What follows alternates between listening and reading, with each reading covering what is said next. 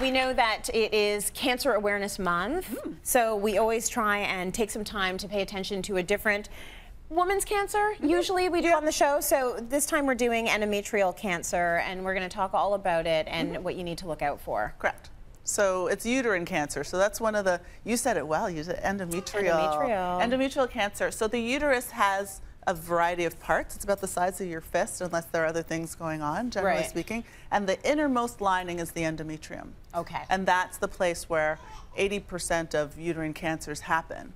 There's the muscular wall. If it happens there, it's a little less common, but the one that women have a good incidence of, usually post-menopausally, the average time that it happens, so the average age of menopause is about 51.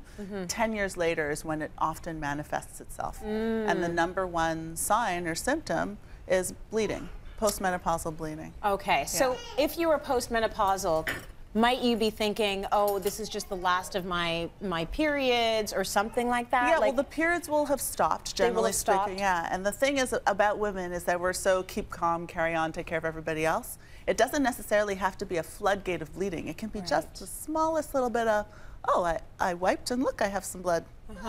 Anyway, I'm going to go pick up the kids or get my grandkids or do whatever and not pay attention to it. And this is where it's part of the take-home message. It's important to pay attention to it and mention it to your healthcare provider, because the good thing about uterine cancer, well, the good thing about uterine cancer, it's the most common gynecological cancer, but it's also very curable because it is detected early. Because it manifests itself with a sign that someone goes, oh, maybe I should get this checked out. Is there anything else other than blood that might make you aware that something is wrong down there? Well, sometimes people can have pelvic pain. It doesn't necessarily have to be full-on bleeding either. It can be kind of a liquidy, pinky discharge. So it can manifest as full, and some will say, wow, I haven't had a period for 5 years, and lo and behold, I had a period, I'm ovulating probably. That's not the case. So, and then it can be other things. It could be a polyp, it could be something that shouldn't be there and needs to be investigated. And the only way to actually know if you're safe or not is to see a healthcare provider and actually have what's called an endometrial biopsy, or a little bit of tissue. So it's a pipelle is a small little straw that gets inserted through the cervix, which is the lower part of the uterus, and then up into the uterine cavity. Your family doctor can do it, a generalist gynecologist can do it, and then that gets sent off to the laboratory. And it's usually the most common kinds are glandular type or endometrioid cancers, and those ones are detected in early stages, but they can vary. They can be aggressive and they can be non-aggressive. So that's why it's not good to diminish it. It's important to get it investigated. Is that biopsy, is it painful at all? I'm not saying that would be, you know, influence you either way, but it's good to know. It's a little uncomfortable. It's like when you go for a pap smear, so the speculum goes into the vagina, but instead of just staying at the cervix, the catheter goes all the way up into the uterine cavity. It feels like a really bad menstrual cramp, but it's quick. But it's quick. So it's quick. It's about 4 seconds of pain, and then it's over. It gets sent off to the laboratory, and you get the information within the next week. Okay. So in terms of the stats here, you told us it's the most common gynecologic cancer. Yep. Diagnosed early, treatable in most cases. Usually treatable, and the way to treat it is taking out the uterus for the most part. Oh, that's what you have to do? That's what you have to do, yes. Oh, okay. There is an exception to that rule. Usually postmenopausal cancer is treated by hysterectomy. But it's important to not just say that it's only postmenopausally. Perimenopausally, so there's kind of the 10 years before menopause, 41 to 51, where periods get interesting. So they get a little bit shorter, they happen more frequently. One will be heavy, one will be light. If you're spotting in between periods, it's still worthwhile investigating with someone. And actually, from a fertility perspective, as a fertility specialist, I will sometimes get referrals from gyne-oncologists, so the gynecologists that deal just with oncology, with a patient who's been diagnosed with early endometrial cancer, but that wants to have babies.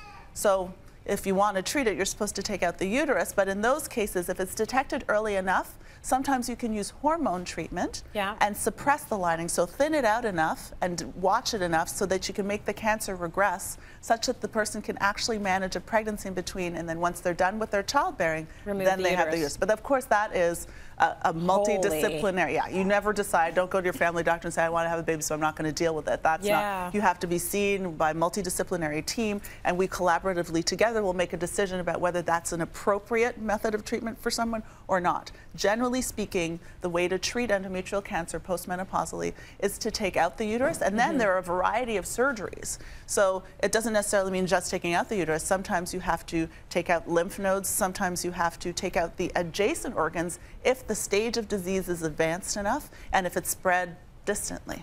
Okay. So you're saying if you're postmenopausal, one of the quickest ways to figure out something's wrong is by bleeding. How do you do that if you're premenopausal?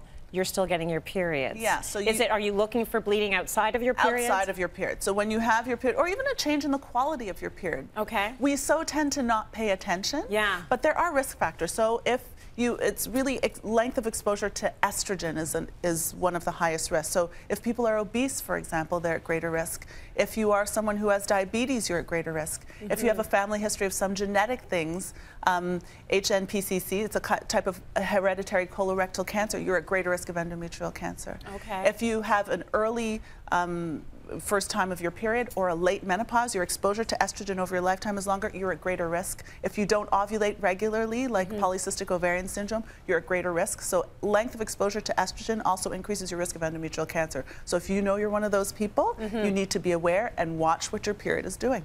Can you just go in and get any kind of a test done? No. No. No one's going to.